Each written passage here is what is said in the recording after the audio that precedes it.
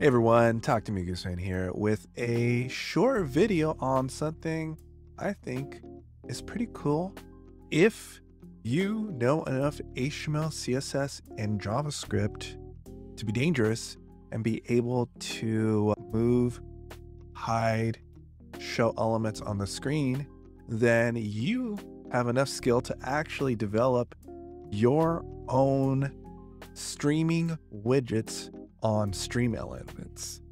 And I've been having a lot of fun in doing this personally and customizing behaviors on my own stream. So I thought I would go ahead and show you how you can do the exact same thing using already existing code to start with, so you don't have to start from scratch.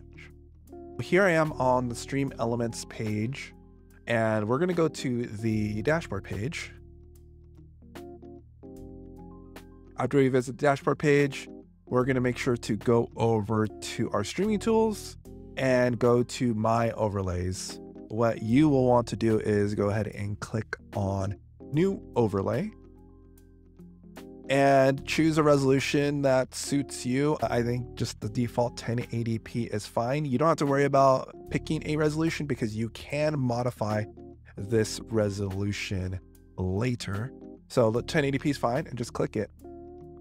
And we're going to start off with a blank canvas. What you are going to want to do is go ahead and click add a widget and visit the static custom section. And you want to click on custom widget. After clicking on custom widget, a widget will be added to your screen. Here is our custom widget. This is the little box that our custom widget lives in. And what you're going to want to do is click on settings. And settings is mostly where you're going to live in. Position and size are what adjust the width and the height of said widget. We can convert this to a 500 by 500 dimension for the box that our widget lives in. Let's see, it's kind of weird, but we'll do 500 by 500. This is the dimension of where our widget lives in, but where we're going to live is in the settings section. Because we used a custom widget, it's already configured with some default stuff. The cool thing about widgets is that you can define your own fields to customize values in the code of your widget. What these settings are is display limit of events, only 5.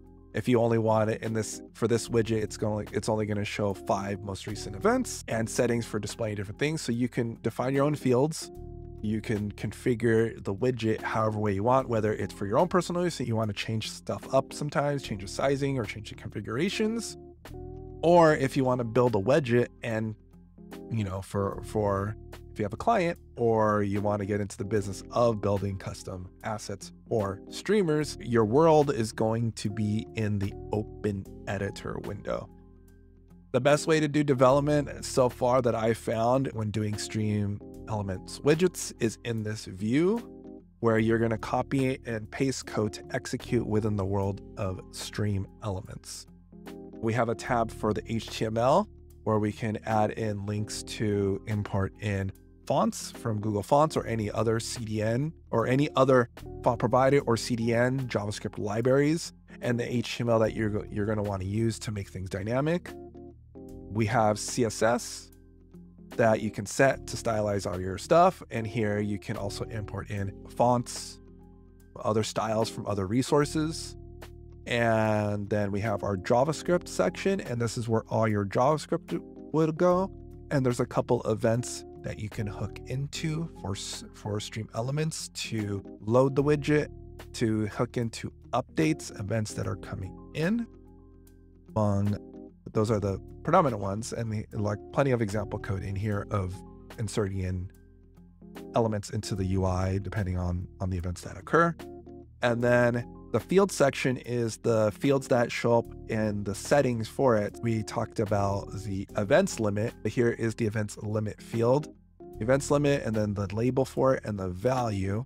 Events limit is the value, and on here, the label is what's being presented in terms of text. The key for this is going to be the value that's pulled. In the JavaScript over here, there is a little bit of code in here to grab those configurations. Let's see, right here, object detail field data, and then the field data does a bunch of configurations to decide how the JavaScript should work. But these fields also work in the CSS. If you wanted to customize a background color or positioning, you could use that to your advantage and make your CSS more dynamic. In this case, there's a field for font color. Let's go find that field actually. Right there it is, font color. There a type of color picker. There's the label. There's the default value, and that value is going to be set. And then whatever the user sets in the UI, it will be injected right into here. Let's take a look at that. Let's go try to go find our font color field in here. There it is, font color. And then there is a color picker for us to use. Because we chose color picker, it knows to display a color picker for us. Out of the box, even with this custom widget example, there's a lot to kind of look through and to learn. You can go in here, you can play with some stuff. You can go into here and throw in the almighty console log into here to see what is going on.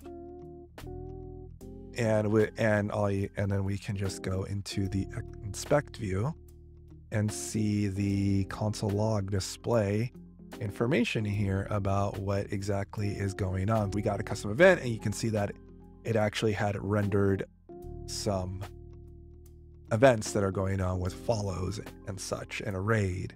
You can use the almighty console log to debug or display values as if you wanted to know what the heck is going on in the JavaScript. This is great and all, but it's still kind of confusing because there's actually not a lot of information. You can try to gather some information from looking at this, at the example code, but fear not, because SteamElements actually has provided more information. I'm gonna just do a quick GitHub search, quick little Google search for SteamElements, and they actually have a GitHub repo that we can use. If you go to the GitHub page for SteamElements, their top pinned repo is called the Widgets. And this Widgets repo actually has existing code for widgets you can install on your stream. My favorite one to start off with so far is the custom chat, because everyone always wants to do their own custom chat widget to display the chat on the screen. They have all of the files here that you need in order to do that.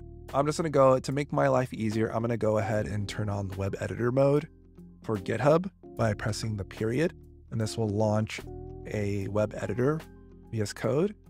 And you can see I've already been browsing in here because these files are already open.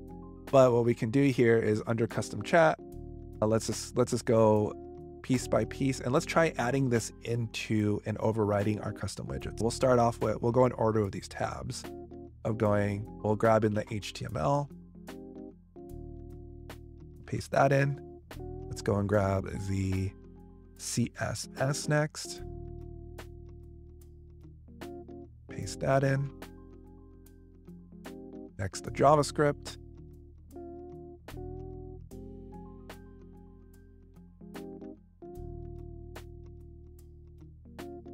And then we have our fields, the settings that we can provide on here, and that's under the widget.json, because all our fields are of JSON formatting. Fields is JSON. And I think that's about it. We've just copied and pasted all over all that stuff. Let's take a look what happened. The really cool thing about the chat widget is they added in JavaScript to do a test message. Really, really cool. If we click on this, we can see that we get a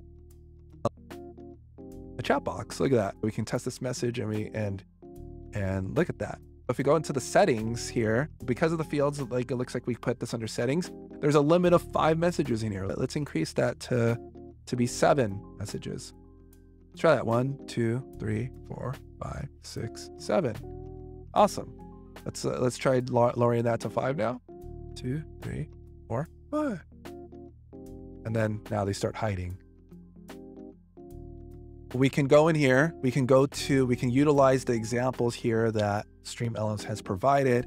And then after we do that, we can go into here and start customizing your stuff. We can go into the JavaScript in here and take a look at the code for, this is the example code of receiving a test message, which is really cool. And then we can see the code in here for handling a chat messages. When a message is deleted,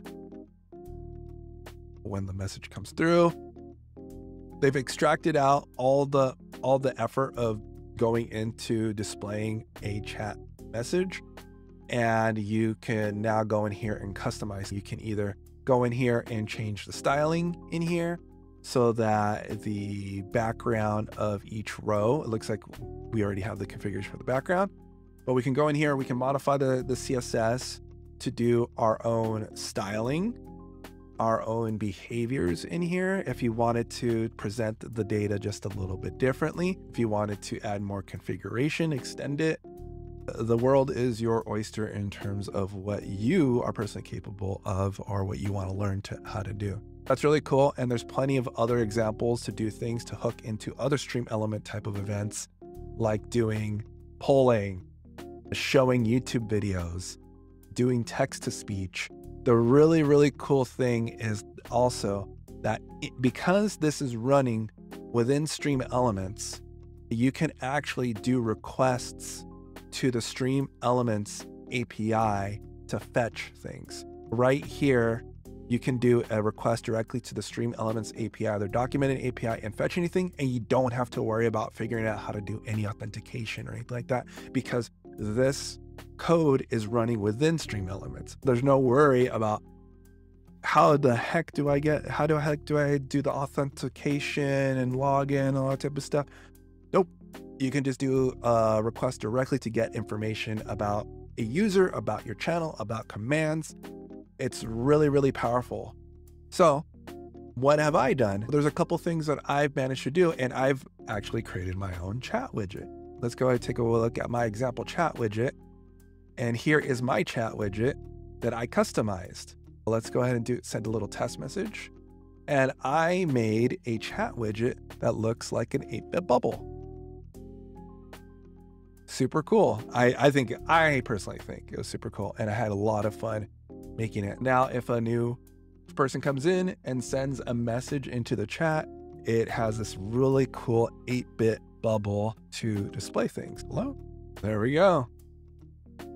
And just like I talked about, I used that base custom chat example, and I went in and I started customizing everything. I pulled in a CSS framework, nes.css. I'm actually importing in from a CDN styles from a library. I am importing in specific fonts that style wanted. I did my own styling for the boxes, for the colors that I wanted. I tweaked the JavaScript here to inject in the code to display the CSS just right, and added the HTML to achieve that. And also threw in a couple fields. I can modify certain aspects of the bubble if I wanted to. That's what you can do.